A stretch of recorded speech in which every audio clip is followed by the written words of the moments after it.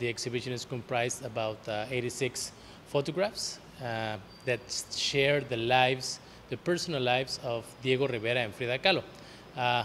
Diego Rivera and Frida Kahlo is one of the most famous, if not the most famous couple in Mexican art. And we are showing, and we try to show a little bit of their personal side, their love relationship, their encounters, and these encounters that they have a few. And also you can see in the photographs some of the intimate relationships they had also with Mexican artists, international personalities, and in general, their way of life.